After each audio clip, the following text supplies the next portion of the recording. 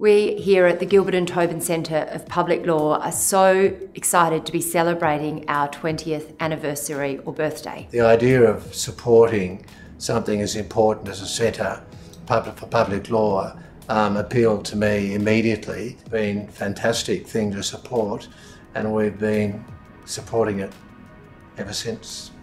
And I'm pleased and proud that we continue to do so. I was employed as its first director back in 2000, and it meant that as that director for the first 8 years I constructed the team. I've been employing people, whether it be leaders like Megan Davis, through to Andrew Lynch and Sean Brennan, through to others who were research assistants or students who came to work on the different projects. My job also was to make sure that we had a clear set of priorities, that we were involved in debates that would make a difference, and we selected topics such as bills of rights, through to terrorism, through to federalism, or a range of other topics that are of great importance to Australia's future. During that time, the centre went from just the name on a door to a big bustling centre that's had both a global and national impact, and I'm really proud of the fact that it's helped create a lot of careers, and a lot of people have gone from there to have an even bigger say in areas of academic scholarship.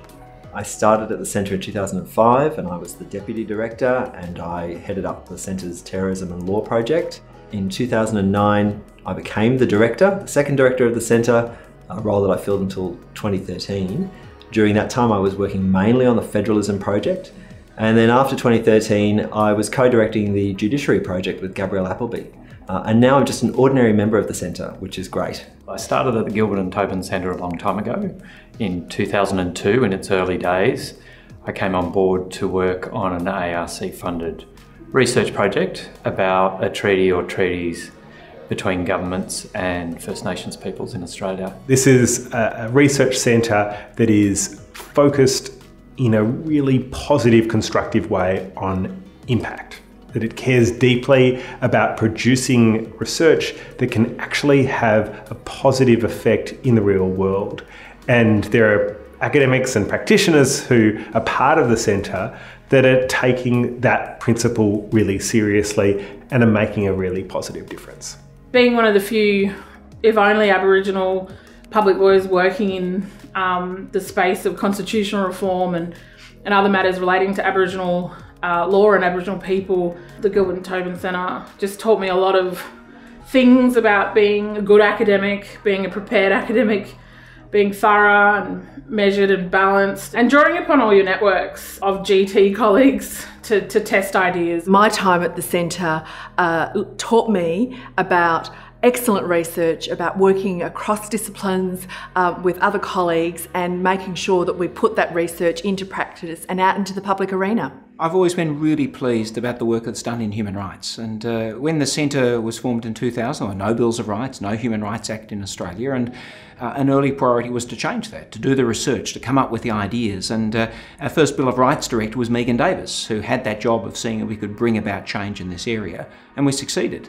We had the ACT, Human Rights Act, that was followed by the Victorian Charter of Human Rights and Responsibilities, and more recently the Queensland Human Rights Act. And we've seen three major pieces of legislation that have turned around the fact we had none of these previously, and has got Australia on a very different trajectory to making sure that basic rights about speech, basic rights even in some cases about health and education are written into our law in a game-changing way to better serve the community.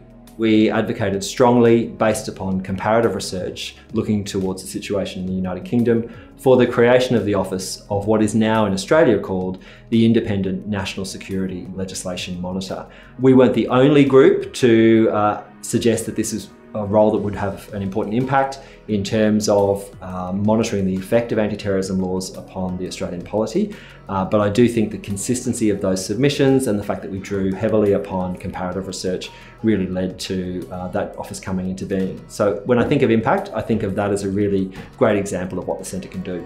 The most significant thing I had the opportunity to work on while I've been with the centre is unquestionably the support that a team of us from the centre were able to provide in a technical sense to the deliberative dialogues held regionally around Australia that culminated in the National Constitutional Convention at Uluru, where the people gathered there issued the Uluru Statement from the heart.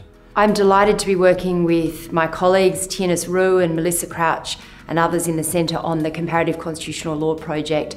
This project is really dear to my heart, given my comparative interests, and it's done so much to bring in people from around the world to the Gilbert+Tobyn Centre to enrich our research here, but also to let people around the world know about the wonderful work we're doing here on the Australian Constitution, but also about global constitutionalism. Being a member of the Gilbert+Tobyn Centre has given me opportunities to do new, innovative, collaborative research on the ways Australian public law can and should respond to issues raised by the evolving nature and functions of government. So for example, I'm currently working on a project which looks at the public law implications of government automation. And another project I'm working on with Dr. Lisa Burton-Crawford examines the way legislation is drafted, used and interpreted by modern government institutions. The most exciting part of the Judiciary Project has been the opportunity to work with Andrew Lynch, who was for many years the director of the Judiciary Project and the co-director with myself.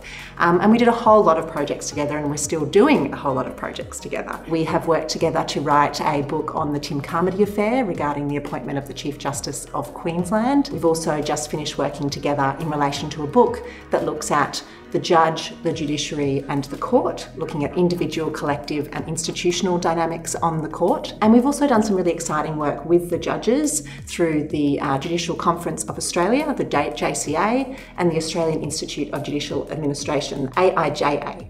And we've worked with them to look at temporary judicial officers as well as judicial education. So I think really, picking up on that theme, the really critical purpose that we bring to our work in the Judiciary Project is engagement with the judiciary. We don't research them in isolation. We want to have a real dialogue with them wherever possible. We think that leads to far better and much more relevant research outcomes. But it's also then explaining the judiciary to the public. The reference that Gabrielle made to the book that we wrote on judicial appointments in Queensland and the Tim Carmody affair was really about providing an accessible account of that story, which is a really fascinating one, to the public that were reading about it in the media, but we felt lacked the kind of contextual information they might need to make sense of it. So it's really about bridging, I think, the more mysterious arm of government, which is the judicial arm, with a deep public understanding. And I think that reflects the kind of ideals of the Gilbert+Tobyn Centre, which is about ensuring that the work that's done in universities has real relevance to the community. AusPubLaw, which is the Australian Public Law blog, is a collaborative blogging project where academics, lawyers and students share expert commentary and analysis on public law issues. And the blog is an initiative of the Gilbert+Tobyn Centre of Public Law. It was established in 2015. Since 2019, it's been co-facilitated with the Australian Association of Constitutional Law, and it's just another example of how the G&T Centre is networking with the wider community. The Hub and the Gilbert+Tobyn Centre are collaborating on a stream of research which we've called Technologies and the Rule of Law. This is looking at the use of technology in government. So that can be automation of decision making, an example of which is robo-debt. It can be more sophisticated AI, data-driven techniques for the purposes of, for example, service delivery. It can include technology in the context of elections, so election technologies. And what we're trying to understand is the extent to which the use in practice lines up with rule of law values, transparency and accountability, equality before the law, and predictability and consistency. The collaboration between the Gilbert+Tobyn Centre and the Allens Hub is really about bringing expertise together. So the Gilbert+Tobyn Centre has a long history of expertise in public law, whereas what the Hub brings is an expertise in some of the technologies themselves, and also how to understand their application in a legal and government context. The Gilbert+Tobyn Centre has really allowed me to pursue my research, particularly in relation to the judiciary and judicial regulation through the Judiciary Project and my work with Andrew Lynch, but also to work with many other colleagues, including Ros Dixon, who's now the director of the centre. We've worked together on the Critical Judgments Project, which is a teaching-based resource around teaching critical thinking in federal constitutional law, and also to work with Professor Megan Davis, Sean Brennan, Gemma McKinnon, Canon Ed Sinnott in relation to the Uluru Statement from the Heart and constitutional recognition for Indigenous peoples. Now, each of those projects has this orientation towards an applied use of public law research, and that's where I've really felt a satisfaction of being a member of the Gilbert+Tobyn Centre. I've had Ross Dixon, who's been an amazing mentor, who's really guided me both in my research but also in terms of giving me access to opportunities and making me aware of opportunities, but also others such as Sangeetha Pillay, who's been a real kind of sounding board for me as I've worked through my research, but not just the research side of things, but also just kind of navigating the realities of being essentially an apprentice academic. And I don't think I could be doing what I'm doing right now without that support and that mentorship. We've got like amazing administrative lawyers and people that look at public law more broadly in the theoretical aspects, and so I think collectively the centre is a bunch of incredibly collegiate and generous people that collectively provide a very broad spectrum of expertise that really enriches the perspective that I'm able to bring to any issue that I look at. Every day I try and think of some of those really valuable experiences that I had at the Gilbert+Tobyn Centre, and they include things like mentoring more junior colleagues, trying to make people feel that they're part of a collaborative, enthusiastic research environment, and also thinking about how our own research can be translated into policy outcomes. So how can we make our research intelligible to a non-scholarly audience? How can we try and bring the impacts of our research to bear in a policy setting? And in turn, how can we perhaps try and shape public opinion or inform public opinion so that the general public have a better understanding of the areas that we research? I always am drawing on the lessons that I learned at the Centre of Public Law, in particular about the value of the public institution of the university as a credible, powerful voice in the Australian society. We have a strong collaboration right now with the University of New South Wales, where we do shared research on poverty and inequality, and we make sure that every day that we're thinking about the research, we're thinking about how do we make sure it has an impact in society, and that's what I learned at the Centre. In 20 years, I really don't know what I'll be working on. One of the things I love about being part of the Gilbert+Tobyn Centre, it's a community of researchers as well as people committed to change and public law engagement. And part of research is every time a new issue comes to the fore, we respond as scholars and researchers with analysis, proposals for reform, critique and refinements. The Centre is more important than ever. I think it will continue to do the great work it has done in many of the critical issues facing the country, and I think one of those is our relationship with our Indigenous people, the issue about constitutional recognition. The Centre has been a key player in that debate and done a lot of work in it for a good period of time and continues to do so. That is one area that's certainly important to me, and I know important to the Centre.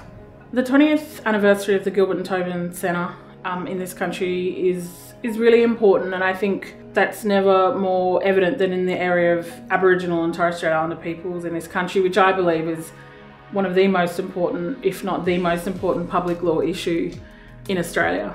The priority for me is to continue work in support of the implementation of the reforms that were called for in the Uluru Statement from the Heart. I think the issuing of that statement in May 2017 was a real turning point in a debate in Australia that is fundamentally important, not just in public law, but to Australian society. It's very important for public lawyers and the Centre, as it has done, to listen to the voices of Aboriginal and Torres Strait Islander people and to ensure that we do no harm in that area, because sometimes the impact of our work can have a detrimental effect on communities.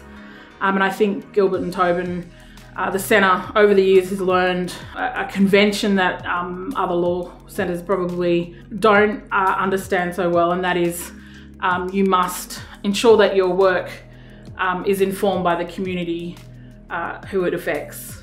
That work is continuing providing that advice to the Aboriginal community and to the nation and the processes that are set up on what form of constitutional amendment should be involved as we move towards a referendum, but also more broader advice on the design of a voice to Parliament. We want to say thank you to Gilbert+Tobyn for the enormous generosity they have shown us at UNSW, Faculty of Law, for the last 20 years. The Centre has given us as scholars so much to our students and the broader faculty. We thank them and our broader community of supporters for everything they've done to make the Centre what it is today. We look forward to continuing to work with you for the years to come and to regrouping for another celebration in 20 years.